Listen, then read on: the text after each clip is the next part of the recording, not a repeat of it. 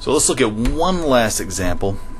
Here we'll look at the reaction of sulfur dioxide and permanganate ion and water to give you sulfate, manganese ion, and hydrogen ion.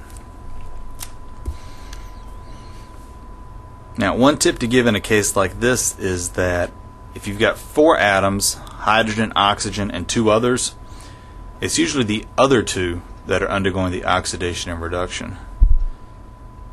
And to show this, we can start with hydrogen and oxygen. Right. Oxygen, for our first 2 reactants, are going to be -2 each. And we'll use the sum rule to find sulfur and manganese like we did before. In our last example, we figured out the oxidation numbers of water as +1 and -2. Sulfate, we're going to start with -2, and we'll use the sum rule to find sulfur for the product. And again, hydrogen ion is a monatomic ion, so its real charge will be its oxidation number. So you can see in this case, the oxidation numbers of hydrogen and oxygen aren't changing in any of the cases. They're all -2 for oxygen, +1 for hydrogen. So if this is a redox reaction, then sulfur and manganese should show the loss or the gain of electrons.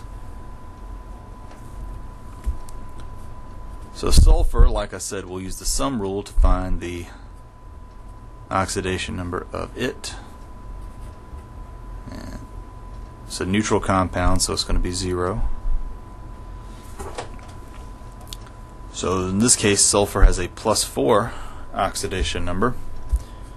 Permanganate ion was in our previous example, and we already figured out that it was +7.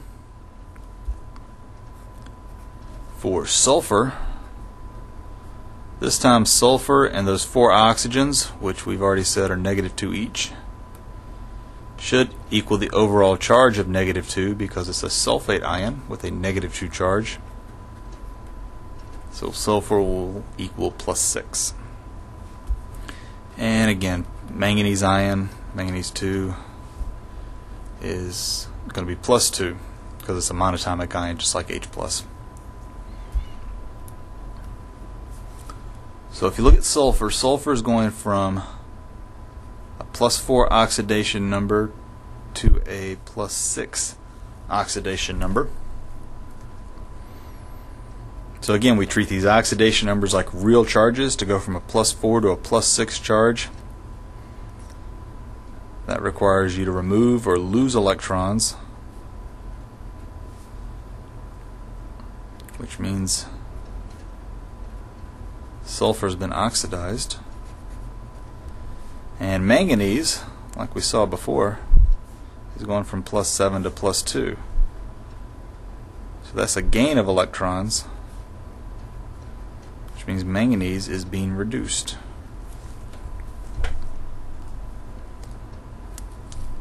All right. Finally, a couple of other common terms that are used for redox reactions are the terms oxidizing agent and reducing agent.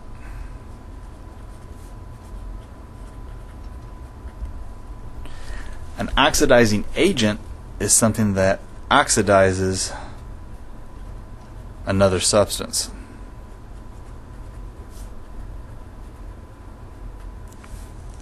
Reducing agent reduces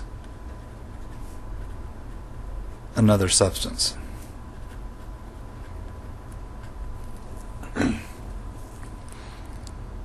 So if an oxidizing agent is oxidizing something else, if you think about that, to cause something else to lose electrons, you have to take them.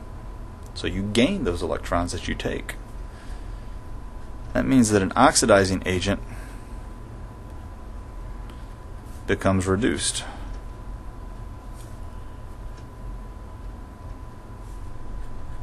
Likewise, the reducing agent is going to become oxidized.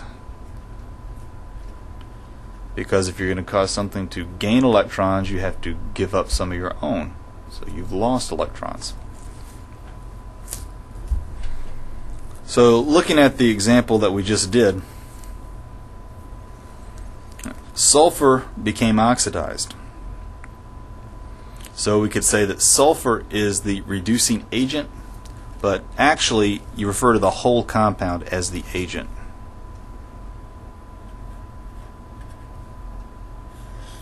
So for this example, sulfur dioxide is said to be the reducing agent because the sulfur in this compound is becoming oxidized. Likewise, manganese and permanganate is becoming reduced. So permanganate ion is said to be the oxidizing agent in this case.